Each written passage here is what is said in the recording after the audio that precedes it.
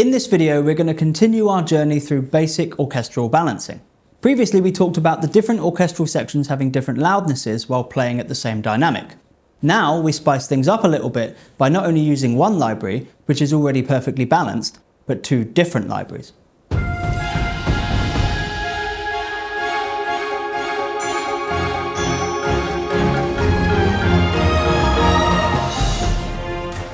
We know that different sections are different volumes when playing at the same dynamic. Now, in the same way, when we use different sample libraries, their own internal balance might be fine, but they won't automatically balance against each other.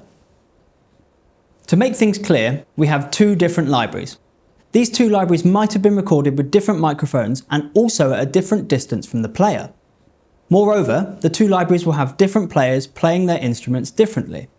Therefore, by design, even if the libraries contain the same orchestral sections, these two different libraries will have different loudnesses between them, and the inner balances might differ from one to another. The total loudness of one library might differ to the total loudness of the other one. One may be louder, one quieter. Things become more clear when we dive back into our visual example for sonic perspective, the image of the house and the bike. But now we also have a second picture of another house and another bike, taken with a different camera and maybe from a different distance than the previous one. The bike in the second image is way bigger than the bike in the first. Now, if we want to put the bike of the second image into our first one, we can't just drag it over. If we did that, it would almost be as big as the house. If the bike is too big to look realistic in the first image, then we need to rescale it. We need to make it smaller so that it looks natural in the first image. It's very similar with orchestral libraries. If you have a section of a library that you like and you want to combine it with other libraries, then you need to rescale it. If one library is louder than another, then it might need turning down. Or maybe it has more dynamic range, and so you need to pay closer attention to your programming to get them to work together. Right, I've got a sequence here to demonstrate this, so let's play it.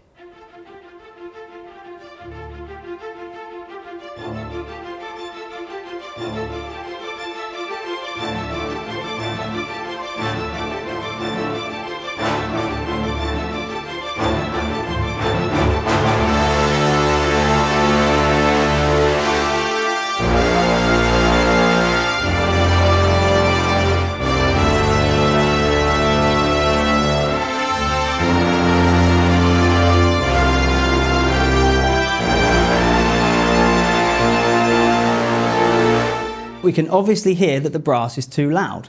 Okay, let's break this down a little bit. I've got the Berlin symphonic strings here playing spiccato to open up the piece, and then I've got some more spiccato on the violins and the violas, and then long lines on the celli and the basses. And it's the same for the brass.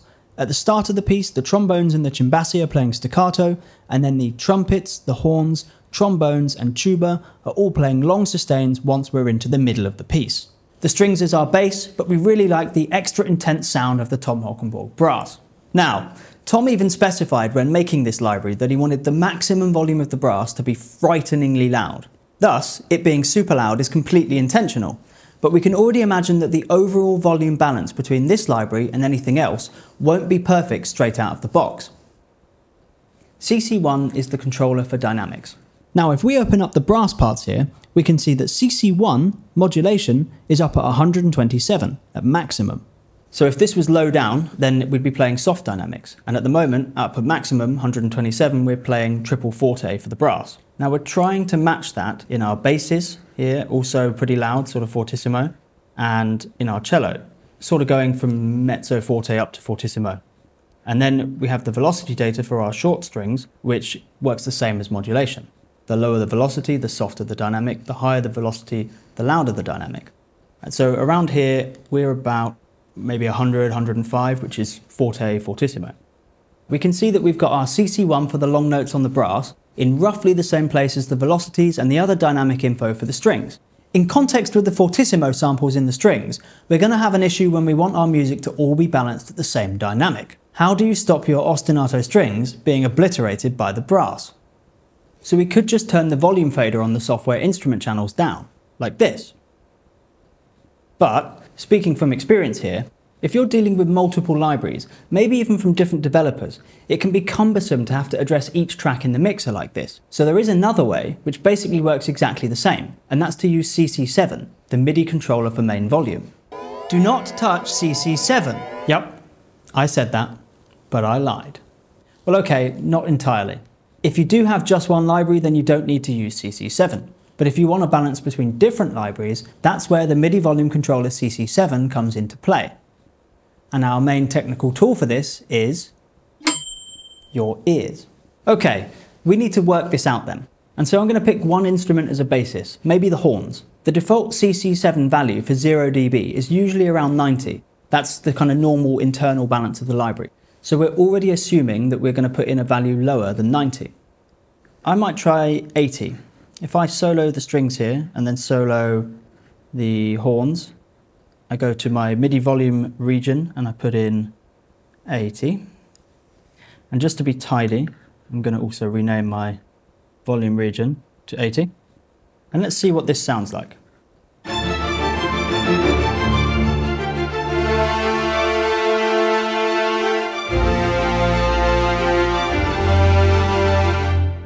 Still too loud. So maybe let's try 65.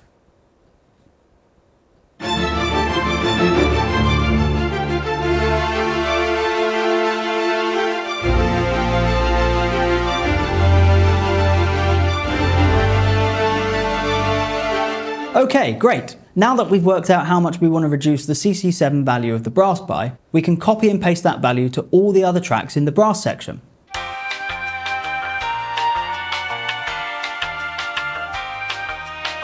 Okay, now let's play that.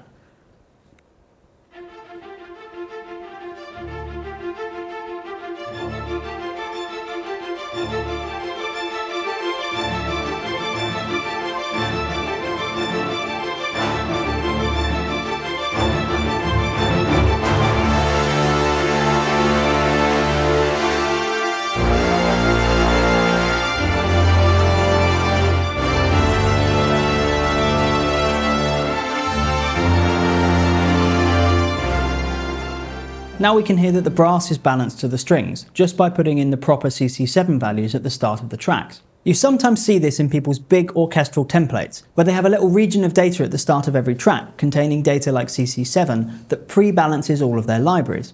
You could, of course, also go the other way and turn the strings up, instead of turning the brass down. But personally, I think it's better to attenuate rather than to boost things, because then you're not going to run into an issue turning things down again later down the line. If you don't, and you go for the maximum loudness right from the start, then you might end up clipping in your final mix. Clipping is when too many loud signals are so loud that it creates a distortion in the mix.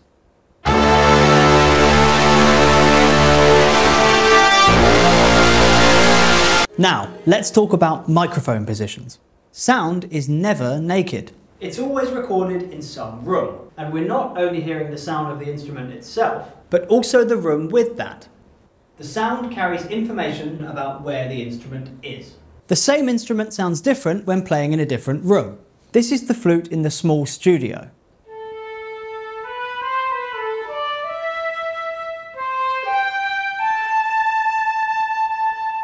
Compared to the same flute in a cathedral.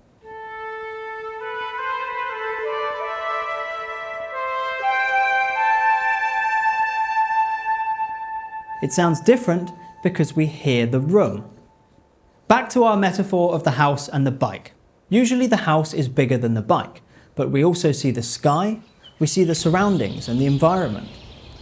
The house and the bike might be standing in a city, or in the woods, or next to a cliff. It's always the same house and the same bike, but still the picture that we have and see looks different. And then there's more. There's the foreground and the background.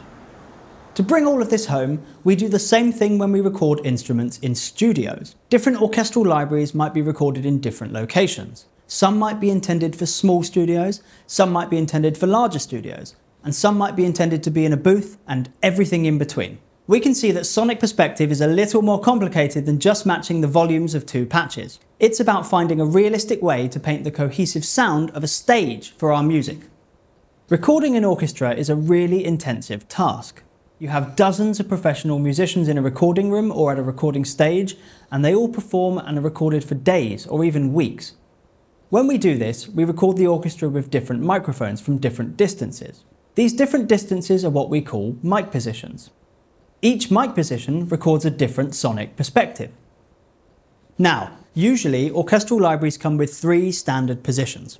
The most basic one is the close perspective. The microphones are pretty close to the instrument or the section. This perspective doesn't have as much room information included as we're already directly at the instrument.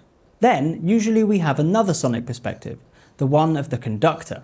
We put some mics above where they're standing, and this microphone formation is called a decatree, or what we would normally refer to as the tree mics. Our third standard perspective is usually the room or the surround perspective. Here, we try to capture the whole room sound, like the reverb of a church or a recording stage. A bit like the example we just heard of the flute in the cathedral. These 3 mic positions are generally the standard ones, but your library might come with 5, 7, or even more mic positions. These give you the possibility to control the sound as you would like, as you don't only need to select one mic position, you can mix between them. This is the mixer in Sine. Here you can choose the different mic positions. You can select mic positions individually or put them together in a mix. So for example here, we have a few extra mic positions than normal, but we have close mics in the spots here, our tree signal, and then we're going to use our surround signal for room mics. So we might choose to have, say, a lot of the surround signal, a little bit of the tree signal, and next to nothing of the close signal. Here's the catch though. We're talking about 2 different libraries that we're trying to match. Each of the libraries might have been recorded in a different room, with different players, and also a different mic setup. And in the end, the close mics of one library will sound a little different to the close mics of another. And the tree and the room mics and so on will sound very different too. So when using 2 libraries, the sonic perspectives will never match perfectly. If we have one library recorded in one room and another library recorded in a different room, then we turn one of the libraries down, does the room now feel smaller? Of course, we don't really shrink the room or change the depth just by turning one up or the other down. So how do we actually match 2 different perspectives? By recording orchestral sample libraries in situ, which means as they're seated, you already get some of this depth included. The strings are closer to the mics than the woodwinds or the brass, but not every library is captured like that. Back to our previous example of the strings and the brass. In our case, the strings are by default a bit more roomy sounding than this particular brass library, which feels a bit more immediate and closer. To balance the 2, you might find yourself wanting the brass to sound more traditionally orchestral. Now in this case, the brass is loaded in with the tree position, which sounds great, but it's also loaded in with the close position. And as we want to move the brass back into the sonic stage, I'm going to take the close position out.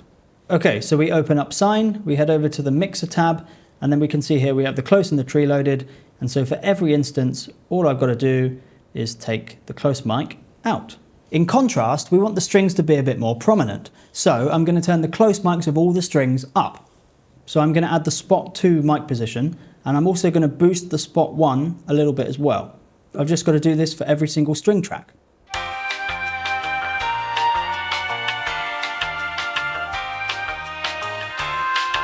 The key to adjusting different libraries with different sonic perspectives is to try and find a mic mix for each of the libraries that sounds similar. We could have something a bit more complicated. Maybe we want to add some strings and some choir from the Tallinn library here. Now, this library's been recorded in a church, and it has a long reverb that's included in the samples. And that's not the only issue here. The strings in the choir are much quieter. So let's have a listen to the choir and the strings that I've added.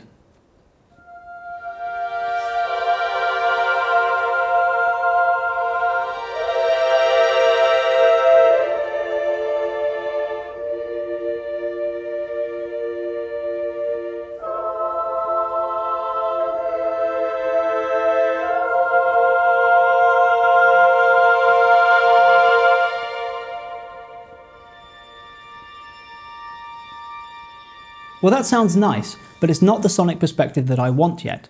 It's not going to fit the rest of the project. So we have 2 challenges.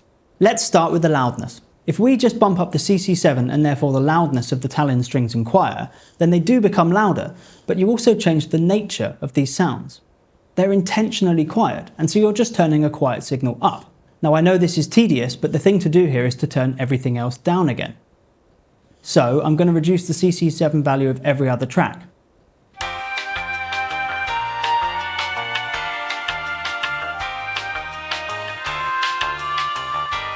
And don't forget, your most important tool is this. Okay, now I've adjusted the CC7 values for everything else, Let's have a quick listen to the choir and see if it's any more audible.